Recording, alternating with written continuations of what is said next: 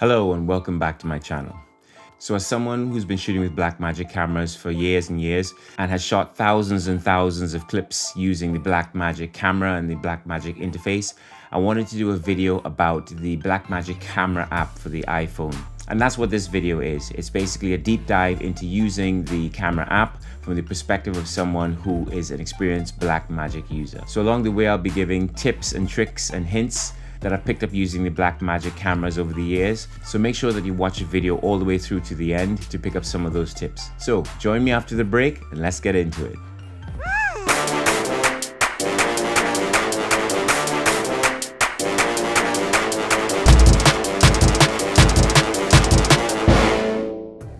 Okay, so here we are on the main screen. The different menu options here on the right hand side. There's camera, media, chat, and settings. What I'm going to do is just go through and show you the different settings that I use and explain why I use them in specific circumstances and why I'm set them up based on using the Blackmagic Pocket 4K and the 6K Pro. This is how I have it set up. So first of all, on the top left-hand corner, you have the lens selection. Obviously, this is specific to the iPhone. It'll be different on Android, but I don't use an Android device, and so I'm just going to be showing you about the iPhone. So you have the different lenses that you can use, which you got the extra wide, 13mm, the 24mm, the 48mm, and the 120, which is meant to be the ×5, ×2, ×1, and ×0.5. You might notice when it goes down to the 120, it's actually not showing you any image. That's because I've got a variable ND on the back and it's actually blocking a bit of it. So I'll just move it so it's out of the way. There you can see. But obviously it's overexposed because the ND is gone. So I'll put that back on. And I will set it back to, say, 24. And then we can adjust, let's adjust the ND. There. So it's not super blown out. So you adjust the lenses that way, you select your lens that way. Then is the frames per second, frame rate. So I usually shoot at 23.98. That's the base rate for the recording. And with the Blackmagic cameras, one of the reasons I love the Blackmagic camera is that it gives you the option to shoot off speed. So unlike a lot of other cameras which give you slow motion only at multiples of the base rate, so it'll be 60 frames per second or 50 frames per second, 120 frames per second. Blackmagic cameras are fantastic in that you can set something called off speed, and with that you can select pretty much any frame rate from 5 or 4 all the way up to the maximum here would be 60 frames per second. But whatever you record at, obviously if you record above your base rate, it'll be slow motion. If you record below your frame rate in terms of frames per second, it will be fast motion. And in fact, in action movies, what they tend to do, if the base rate is 24 frames per second, sometimes they record at 22, so it just gives it a little bit of extra urgency and makes things look a bit faster. So that's a little tip for you. In terms of when I record slow motion, I would be somewhere above the base rate, which should be 23.98. So it could be 25, it might be 27, it might be 30, it might be 35 or whatever. Sometimes you just want a little bit of slow motion, and that's the thing that Blackmagic cameras will give you because of the software, because of the way that they allow you to do off-speed recording. So that's an extremely handy feature, and it's good to see that on the phone as well. Okay, so, but for simplicity, I'll take it off of off speed. And next thing we have here is the shutter angle. There is a menu option where you can change it from shutter angle to time. It makes absolutely no sense to change it to time if you're dealing with cinematography. You want to basically try and keep that at 180 degrees so that you get the right amount of motion blur. Although sometimes when you're doing fast action, you may want to change that. So you take this lock off and you'd want to change that to, say, sometimes people do 90 degrees or sometimes, depending on if you're trying to get rid of like strobing, for example, due to lights, you might set it to 178.2 degrees or something like that if you're shooting at 23.98. So I'm going to lock it there. I normally shoot it at 172.8 when I'm shooting. I normally set it either at 180 or around 172.8. So it's either the typical or standard 180 degrees, or sometimes it's just a little bit faster, so it gives it a little less motion blur. You cannot change the iris value on the iPhone, sadly. Obviously, if you're on a camera, you'd be able to, but when I say camera, like a traditional camera or Blackmagic camera, depending on if you're doing a manual lens or electronically controlled lens, you can change it. So for example, the camera that's recording this is a Blackmagic 4K and it's got the Sigma 18 to 35 millimeter, so you can change the iris electronically with that one, but normally I shoot with manual lenses. Okay, so here you have the time, which will be displayed when you're recording. Then you have the ISO. The ISO is a basic representation of how much light you're allowing to be recorded onto the sensor, as it were. So it's the sensitivity of the sensor. If you look at the histogram down here, you can see that there's no clipping or anything like that. So it's well exposed. So you can go from all the way down to 55 ISO, all the way up to 5280. But obviously it depends on the situation and why you'd want to do that. But at any rate, if you do that, you might be overexposing. But because I've got a variable ND on the front of this, it's not actually blowing it out. You can see it's still within the limits. You're not getting the traffic lights, which would indicate that you are clipping on your sensor. Okay, so let's bring this back down. And white balance. So the white balance, you have different presets for the white balance, and you would obviously set it to a preset based on the environment in which you're filming, or you can adjust it yourself using this scroll wheel with the different graduations. So you can go from very cool to very warm by setting it to 10,000K. And the other thing that you can do if you are moving around and you know what you want your white balance to be, is you can set it at whatever white balance you want it to be at, and then you hit the lock and it will lock it there. One thing you shouldn't do if you're trying to do film and then you want to grade it after, you shouldn't set it to auto, because if you do that, as you move around, it's going to change the white balance, and that's going to be a pain in the bum to grade that properly. So take that off and you want to set it to locked white balance. So when you do that, when it's locked like that, you can't adjust it. And the tint again, you can do auto tint, you can lock it, and then you can also adjust the amount of magenta or green. The tint is basically a balance control for magenta versus green. So if you put the tint up like this, then you can see the image becomes very magenta. You bring it down, it becomes very green. Tint is very important when you're doing skin tones. You have to make sure that the skin tone falls on to the skin tone line when you're in Resolve, and there are various techniques for doing that. I did that in a video. You can check a link in the description for how to do that. So we are setting the tint at, I can't remember what it was before, I think it was about 7 or something, so we leave it at 7. Set that, and then the white balance, we need to change that because that is changed. So we need to bring it to something like, that looks a bit better. If I'm recording on my Blackmagic cameras, I have a 18% gray card, and I would use the 18% gray card to set the white balance of the camera. So I will perhaps do another video on that at some point. If you want to see a video on that, leave a comment, enough comments, and I'll get a video sooner rather than later. Okay, so we've done the white balance and we've done the tint. This is just describing the battery level, and the HD is describing the resolution of what's being recorded. Now we go down here, the histogram, which is very important. So with your histogram, you have a display of where in the spectrum the light is hitting and the subject of your video, where it falls within the spectrum. Very important is these 3 traffic lights here. So you have the red, blue, and green traffic lights, and when you are filming, if those are lit, either because you are crushing your blacks or you're blowing out your highlights, you need to adjust it so that they no longer are lit. and then you know that you're exposed properly, or at least you're not clipping your footage. You can still be underexposed or overexposed slightly, but as long as you're not clipping your footage, that's super important. Then you have the indicators here of your storage.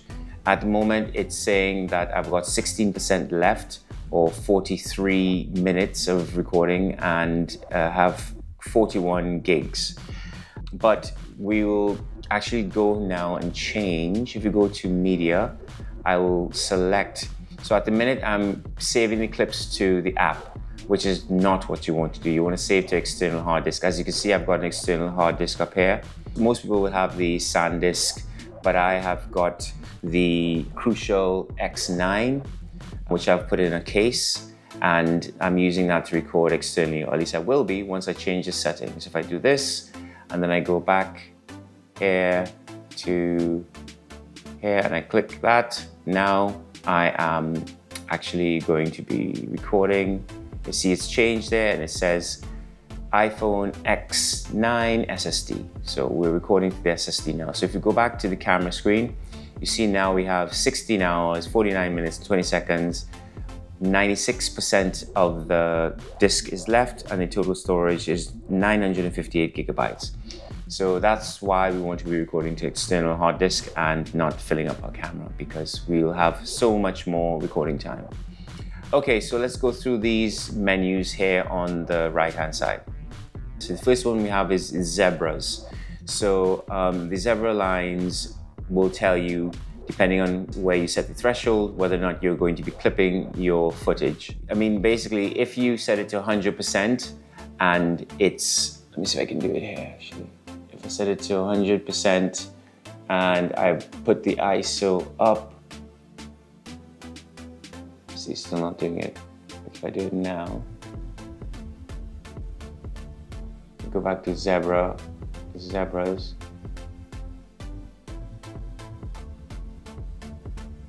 Then you, okay, so put it down there. It's saying that at 100%, 99%, it is clipping. So it's telling you that's definitely clipping. And if you put it even lower, it's going to tell you, yeah, it's definitely clipping.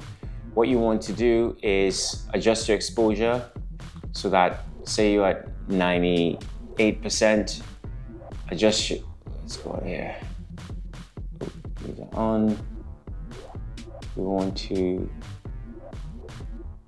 bring this back down to say 500, and then we want to adjust the variable ND.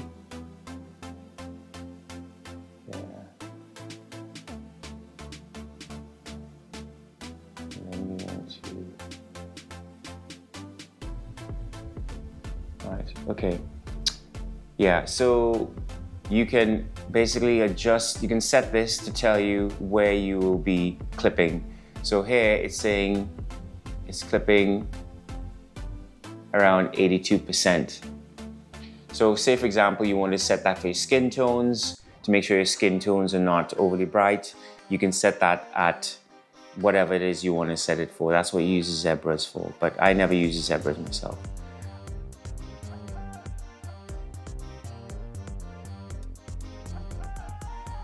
Okay, so now this is peaking, focus peaking.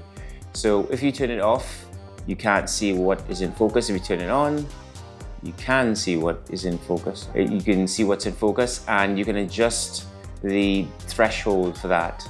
So if you turn it down, only things that are absolutely in focus are going to be displayed. Whereas if you turn it up, it's going to give you a bit more tolerance. So it's going to show you what's in focus, but it's going to show you things which are slightly less in focus as well. So it might be a bit misleading. So it makes more sense to have this around the 70 something or 80 something percent. I normally leave it around 70 something percent on my camera. On the iPhone, you can probably leave it around that as well. Although it's all autofocus anyway, so it doesn't really matter too much.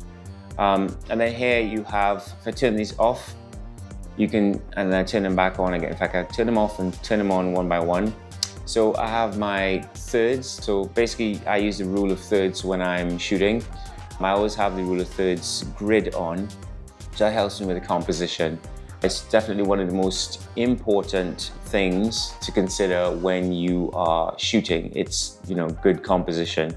So that kind of helps you as a reference guide when you are doing that. The next one is the tilt. And if I show you this one, this is the tilt indicator. So if you tilt it up or down or to the side, it shows you when you are not level. And this is extremely handy both on the cameras and on the iPhone if you want to make sure that you have a level shot. So as you can see, it's leveled left and right, but the phone is bent forward a little bit, which is why the lines don't fall on top of each other and turn blue. You can't see it very well here, but on the actual cameras, you can see it very well. The line, when they intersect and it's level, it turns blue. It turns from white to blue. So if you look there, if I tilt it inside, it's white. Put it back in the center, it's blue. And again, if I lean this backwards, you see it's blue. So that's perfectly vertical. Okay, but I'll put it back and I'll put the rule of thirds line back on. And then the other line you can put on is the center dot. But to be honest, I don't put that on because I've got the level meters. Instead, I put the level meters on, so that's a lot more useful. And again, you can also put the dot or central dot if you want. But again, I don't see the use of that, but some other people might do, so it's up to you. So I'll put the rule of thirds and the level meters back on. Okay, so the next one that we have to look at is your ratio guides.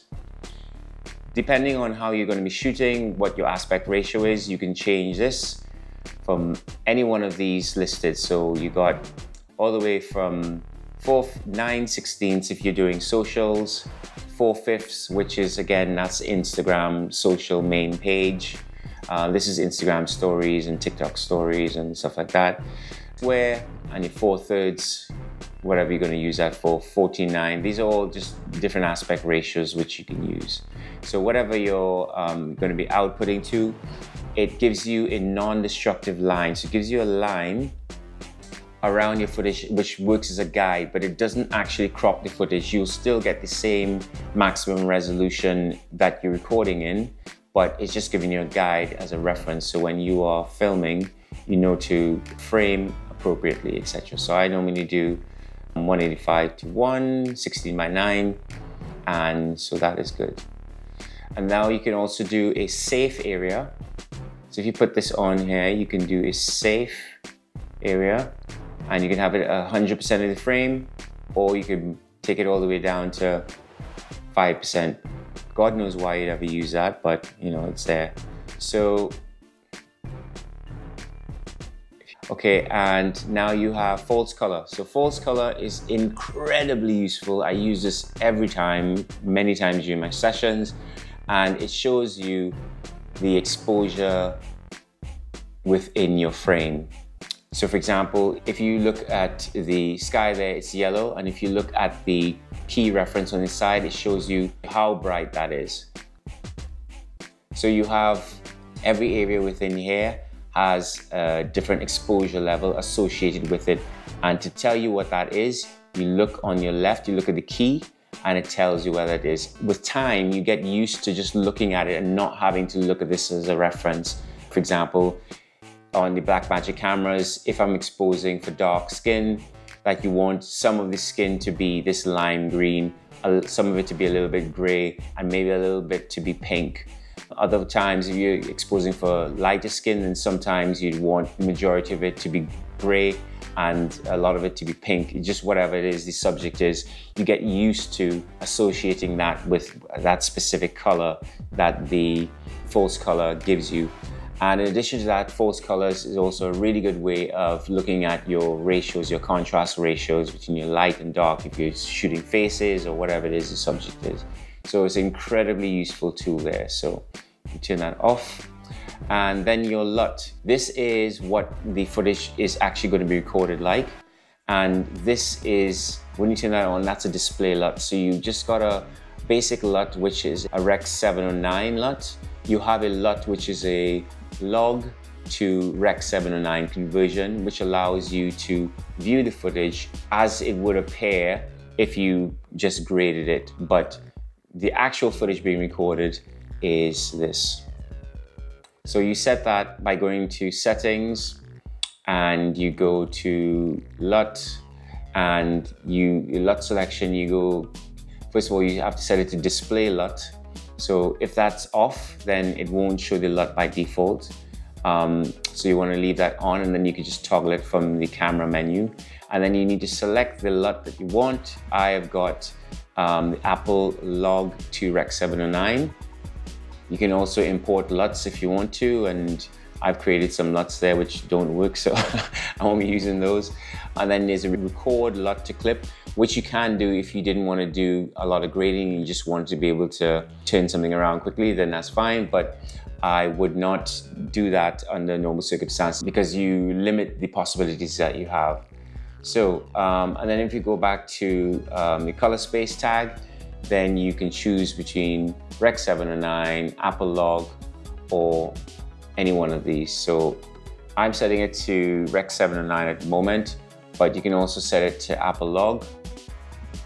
And then we go back. So that's the LUT function. So the next one is focus. So you can either set it to autofocus, which I'd advise if you're just using it normally, or if you want, you can kind of try and pull focus yourself doing this, however you want to set it up. I mean, depends on your situation. You may want to take control and use manual focus in case you want to either rack focus, or there's a specific focus, say you want to have something in focus in the foreground or in the background, and the camera is not doing it the way you want it. You can just manually do that. But what we'll do here is we'll set it back to auto as it normally is, and that should be good. And now you have your exposure, as it were. So this is where you set your ISO. Again, like the ISO, oh, don't forget that you can swipe up, and then if you do, it gets rid of most of the heads-up display information on the screen. And then when you swipe down, you get it back again.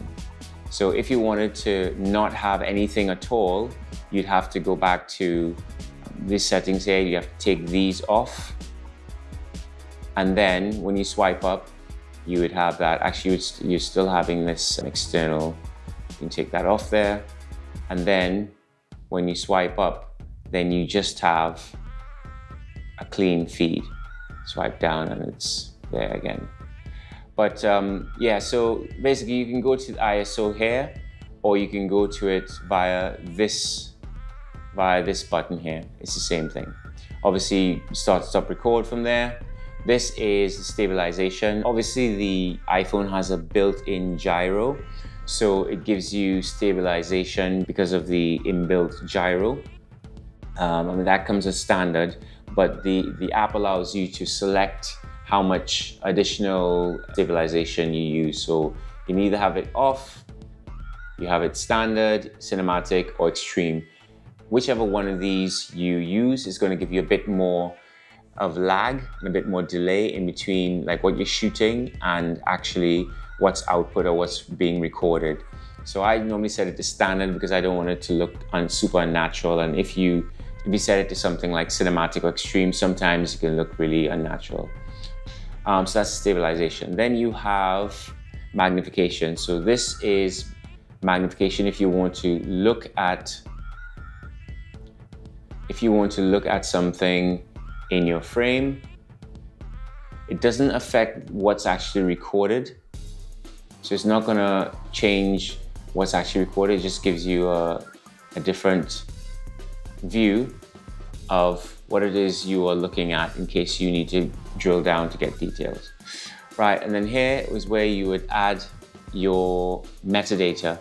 It gives you the lens data, obviously you can't change that. That is telling you what the iPhone lens is that it's using, and depending on the lens that you choose, you can either choose the 24mm or the other two lenses. That will change. The reel, the scene, the take, it's all user definable. You change that depending on what you're doing. You can either select interior, exterior, day and night, what have you, however you're recording. swipe across, you select your camera name. This letter here, or whatever you put for camera, when you record your clips, that's what it's going to show up as a prefix. So if you set that to something like B or D or whatever it is, it will be D and then a whole load of numbers and letters for the media. And okay, so that's pretty much all the functions on the camera end. And then let's have a look at the media. You can select between an external drive or the Blackmagic cloud system, but we're not using that. So, and then there's chat, Blackmagic cloud, never use that. And then obviously now you get into the menu. So again, in terms of the record, it's pretty straightforward.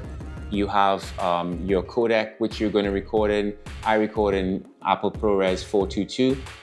I think that's the most reasonable codec to record in, because you can record in LT, proxy, the HEVC, which is the H.265 or the H.264. But all of these are going to give you varying amounts of compression. But if you're trying to record so that you can grade it efficiently in Resolve, you should always record it as ProRes. If you need to get it out quickly for whatever reason, then you can record in H.264. H.265 is a lighter codec than H.264, and in theory is meant to be better, but lots of times that is difficult to edit. Most machines have problems decoding that when it comes to editing, so I never mess with that anyway. I just record in 422. So 422 HQ is obviously highest that's available in this app, but the file sizes are so much bigger than 422. It's really not worth the extra hard disk space for what you're doing. 422 is fine. Resolution, it's HD. You can go 4K, HD 720. I only need HD, so it's set to HD. Color space, like I said, you could be Rec 709 or Apple Log HDR. If you do Apple Log HDR, you will get a bigger color space and will give you more options in post. Remember I said before that you had this display up here? That is where you select if you have the display. If you set it to time of day and you go back, it's going to give you the time of day there. If you change it back to run record, when you record, it's going to give you that recording there. If you want to do time-lapse recording, you set that up and you capture every frame, or it could be one frame every 4 seconds. You set your interval there, basically, is what I'm saying. And let's take that off. If media stops, you can stop recording, and you use that in case you have some sort of error with your recording. It gives you a warning. Camera, okay, so you can enable vertical video if you want to record for socials, etc. But we're not doing that, we're just doing horizontal video, so it's like this. And record indicator, we have the beep and flash, or you have none. I set it to beep, although my phone is silent, so it doesn't actually beep, but there is that option there. And then the use volume button to trigger recording. That's a standard feature that you have on the internal camera app that the iPhone has, but obviously it gives you the option to do that. Lock white balance on record. You don't want it to be moving around, so you should have that on. And then while recording, swipe right to dim screen. So that's a nice little feature you have there. And you have, like I said, you can change it to either speed or shutter angle. You should just leave it at angle because it makes life a lot easier. Okay, so if you're trying to eliminate flicker, if you are in Europe, then it'll be 50 Hertz. If you're in the US or the Caribbean, it'll be 60 Hertz. But we're in Europe, so you're leaving it at 50. And that's for when you're recording and there's like mains connected lights. You can get flickering sometimes if you're slightly off speed. And so that's to try and help reduce that. Lens correction, this obviously corrects for the internal Apple lens, and you can leave that on or off, it's up to you. Anamorphic desqueeze, we are using a spherical lens on this, so this doesn't work, but you can either do a 1.33 or 1.55 if you have a suitable anamorphic lens adapter on the front of your camera. There are manufacturers that make those. You can flip the image for SLR lens. We don't have an SLR lens, so that's not been highlighted. and I've locked the current orientation. If you wanted to enable vertical recording and you put that on, then it makes sense to turn this off so that you can do vertical recording if you wanted to. Again, if you want to mirror the front facing camera, you select that. Audio. Okay, so we're using the iPhone microphone.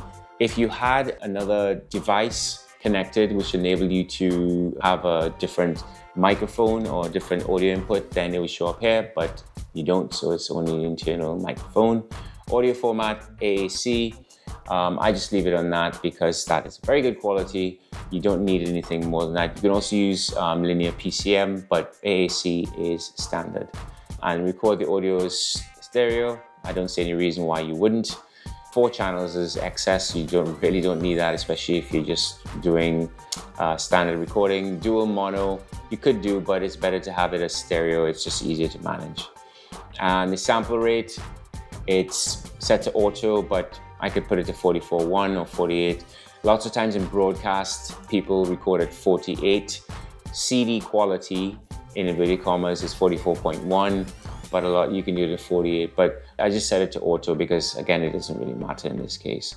The audio metering, you have different standards in which you can monitor your audio. You can use VU, which is volume units. It can be minus 18 dB FS, which is minus 18 dB below full scale, or you can have minus 20 dB FS.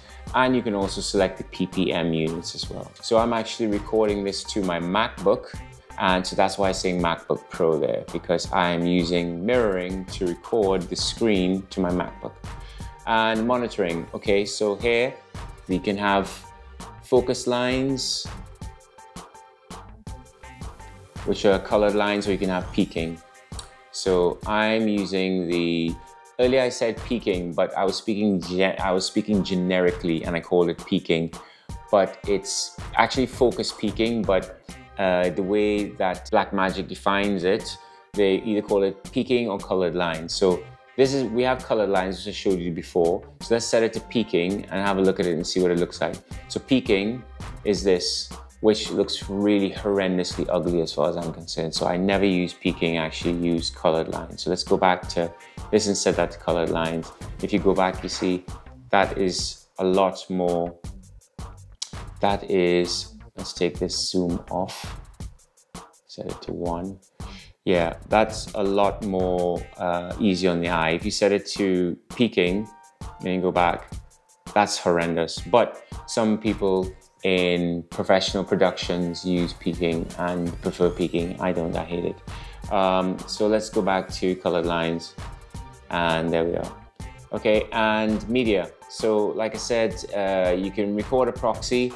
Actually, I'm going to take it off because I don't need a proxy, because that just creates extra media that I need to deal with. But if you need to record something so that you can send it to the clouds, or you can work really quickly, you can record proxies. I don't need that. If you do that, and this is proxies only, then it will upload the proxies to wherever it is you are uploading. But because you turn it off, it's not giving that option. You can live sync, don't need that. Auto upload selected project, again, don't need that. Don't need any of this. Save clips to files. And you see it's being saved to the external hard disk, which we set up earlier. And save location data to clip, which is always good, so you know where you are filming if you need to go back to it for whatever reason. And then the LUTs, like I said, you got display LUTs. I had a look at this earlier. You got display LUTs, you got the basic representation of what it's going to look like if it had the right amount of saturation and contrast, which is what you don't get when you have a log image. And then you have presets. You can save presets, which will be the setups for your camera. So for example, I'll create a new preset. I'll call this OD Toot 1, and it's saved. So now if I recall that preset, I can have all the settings that I created earlier come back exactly the way I wanted it. Accessories, you can use a Bluetooth. You can set it up to have the nucleus wireless lens control. I do have a nano nucleus, but I haven't set it up at the minute, so we'll leave that for now. And remote control camera, with this remote control camera, this is where you can set up another iPad or another iPhone, and so you can view and record multiple cameras at the same time. So there's lots of tutorials online about that. Maybe I'll do that one in a future video, but I'm not going to go into that now. That was introduced by Blackmagic in the version 2 update very recently. Blackmagic Cloud, I never actually use that, but that's where you would log into your Blackmagic Cloud and do your uploading or your remote sessions. Reset, we're not going to hit that. We're not even going to go anywhere near that because I don't want to reset everything. And then about, it just tells you about the camera, etc. So thanks for watching. If you got some value out of that, it would be great if you would like, share, subscribe, share in your Facebook groups, all that good stuff. And I'll see you in the next video. So in the meantime, stay lucky, stay blessed.